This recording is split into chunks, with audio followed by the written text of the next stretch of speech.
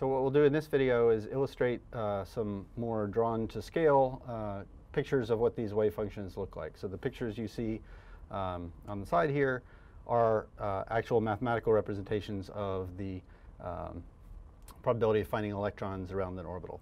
So each one is labeled with their quantum numbers. 200 is the 200 wave function, of course, but we've learned that the more common name for that wave function is the 2s orbital. So what we've seen is in the 2s orbital, there's a radial node, and you can see that radial node, which I'm unable to draw in a way that's not obscured by the wave function, but you can see the radial node is the place, the dark region where the electron is not found at all. And likewise, if we move up to a larger value of n to the 3s orbital, then the 3s orbital has two radial nodes, sorry, one at a smaller distance and one at a larger distance. So you can see the inner and the outer radial nodes of this wave function. When we move up to larger angular momentum quantum numbers, so when L equals 1, then we get p-type orbitals. So this is the 2p orbital, in particular the 2p z orbital, the one that's oriented along the z-axis. And now, rather than having a radial node, we have an angular node. So this flat region right here, which we could draw as the plane containing the x and y axes, that's an angular node because at that particular value of theta equals pi over 2, we're never going to observe the electron. And then the 2p, the 211 orbital is just a different orientation of one of these p orbitals. The 3p orbital shown here for the 310 wave function, again, has both a radial node, the sphere right here that where we never find the electron, as well as the xy plane. So we have both an angular node in the xy plane, or the theta equals pi over 2 plane, as well as a radial node at this particular value of r, where we never find the wave function. So we won't illustrate all the rest of these, but as we move higher to d orbitals, for example, with a L value of 2, or even to f orbitals with an L value of 3, we get more and more angular nodes. When we move to higher n values, like this 4p orbital here, we collect more and more radial nodes. So just to summarize the properties of these different quantum numbers and how they affect the shapes of these orbitals and their size.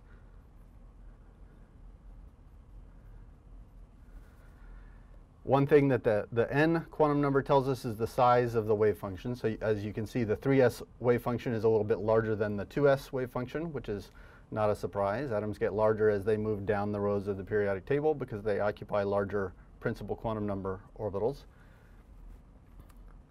L, the quantum number, so the main difference between, let's say, an s orbital and a p orbital is not the size of the orbital, but the shape of the orbital. So what L is really telling us is the angular momentum of the orbital.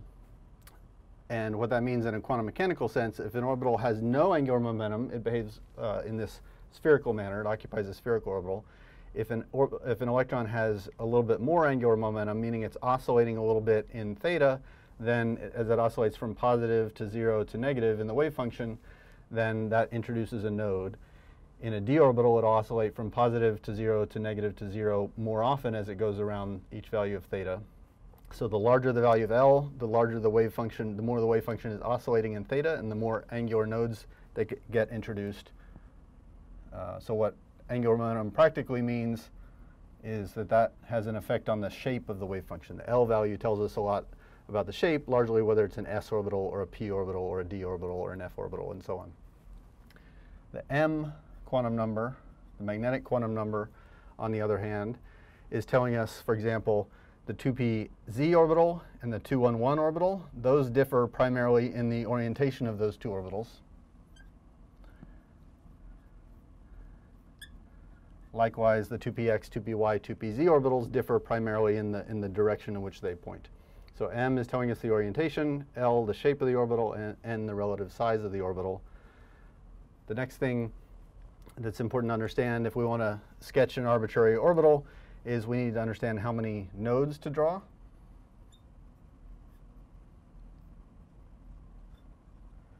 And we can use either the mathematical equations for the wave functions or this chart as a reference and convince ourselves relatively easily that the number of radial nodes has something to do with n. As we go from n equals 2 to n equals 3, we always introduce one extra radial node. But it's not guaranteed that we'll have one radial node every time n equals 2. For a 2p orbital, we only have an angular node and not a radial node. So it turns out that the number of radial nodes increases when n increases, but it decreases when L increases. So the number of radial nodes is n minus L minus 1. For example, for this 2, 0, 0 wave function, 2 minus 0 minus 1 gives me the one radial node that the 2s orbital has. And if we want to determine the number of angular nodes, that's a little bit easier. That's just the value of L. So an s orbital where L equals 0 doesn't have any angular nodes. A p orbital like these two where L equals 1 has always one angular node. A d orbital like this one or this one has 2 angular nodes. You can see one here and one here. This one also has 2 angular nodes, but because of the point of view, one is the plane sticking out of the board this way. The other is in the plane of the board, slicing the molecule in half front and back, but you can't see it because of the angle you're looking at this wave function from. So this would be like a dxy orbital.